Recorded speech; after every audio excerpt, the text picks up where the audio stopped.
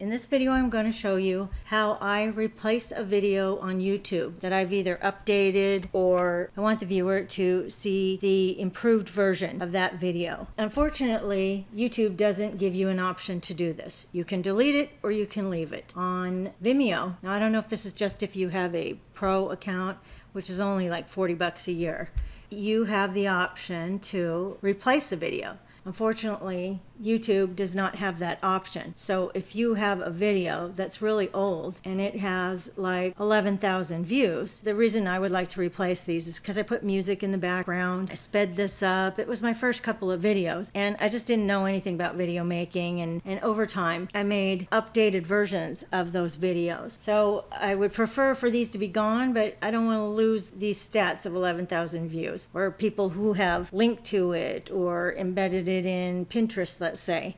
I don't want them to see a little scrunchy face saying this video's been deleted. So I'm going to show you what I did on a couple other videos. Once I was sure they were not getting any traffic, then I'll delete it. So I've found a way to make my own version of replacing a video. And so here's my other channel, Hey Mimi Girl. I made this one and then I decided it wasn't very good and I needed to expand on some information, make it a little better. So I updated it with this video, but I haven't deleted this yet because I wanted to use this to show you how I would do this if I wanted this to stay. I'm going to delete it because it really doesn't have much activity. But let's say it had a lot of links to it, or it had some likes and it had 1,000 views, and I just didn't want to lose all that. Here is how I would do it. First of all, I would go into annotation. I want to add an annotation at the beginning.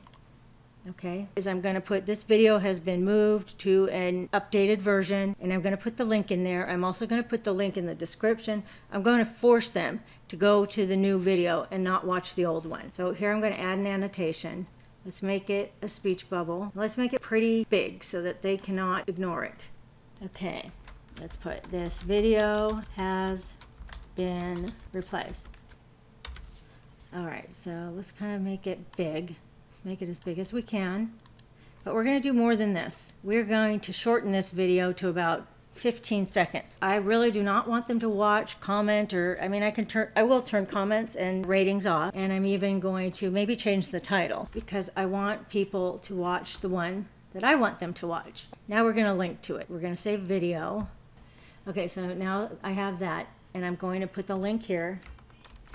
And I'm not going to make it open in a new window. I want it to replace this window because I do not want them to watch this video. So don't click that. I'm going to make this big enough so that people can read it all. Let's see how long this is. How long is it? It's only 10 seconds. I gotta go a little longer. Okay, so let's see how that looks. Hey, it's Mimi from HeyMimi.com, and you may know me from my other YouTube channel, Hey Mimi DIY, Stony Silence Workshop. That channel is mostly tools, tech, and crafty type stuff. Now that I've done this step, I'm now going to make it short so they cannot just continue watching the one that I don't want them to watch. So the way I'm going to do that is go into, I think it's enhancements. And I'm going to make it short. By leaving it there, I just feel like I'm not burning any bridges if there's links to it already, or if it somehow benefits me to keep that video.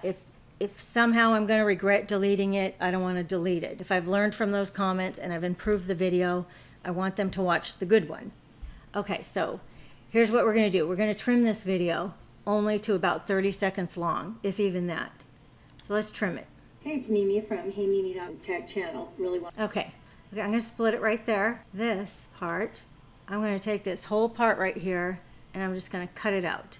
Unfortunately, you can't really pick pieces out of the center. You can, but I've tried to do it and it's a big mess. I've tried just editing the stupid parts out, and the only thing I find worthwhile is being able to chop off either end. If you hate the beginning or you hate the end, or you just want to chop off half of it, you can. But if you start chopping it into a lot of pieces, I found it extremely imprecise. That didn't work for me. So I'm just going to take this whole thing and I'm going to delete it right there. And now here is the whole of my video. So let's just say done. And then I'm going to just save it. Let's just save it. This is going to take a few minutes to process. However, I can change this to this video has been replaced. When I want to go into the description, I don't have to rewrite all this stuff. So before you delete anything, salvage what you want off of the old one. Okay, so there's just a little note of what I had spent writing up. And now I can go in and change this because I've saved it all. And I'll just put a little information in there. You can put whatever you want, but I would put the same thing you put in the annotation. The good thing now is that annotations didn't used to show up on iPads and tablets. In the last couple of months, YouTube has improved that, and now annotations do work on iPads. So that's another reason why this would work. The reason I shortened this video is because sometimes people just don't read the annotations unless they're forced to.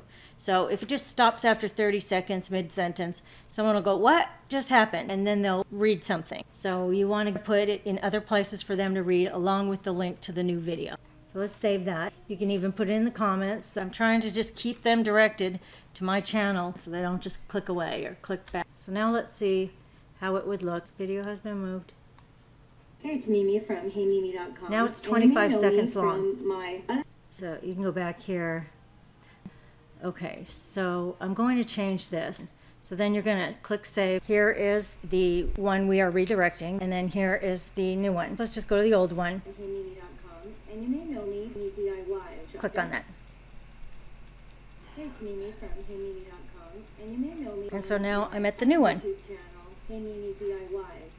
The videos would cross over into just beauty products. As you can see, now all it takes is one click. People don't have to go to my channel and look for the updated one. They don't have to open a new window. One click and they're just at the newer video. It just cuts right to the chase without burning any bridges in the process. Okay, that's it, and I hope that's helpful. If you have a better way to do it, leave your suggestions in the comments. I'm sure everybody would love to get plenty of ideas on how to do this.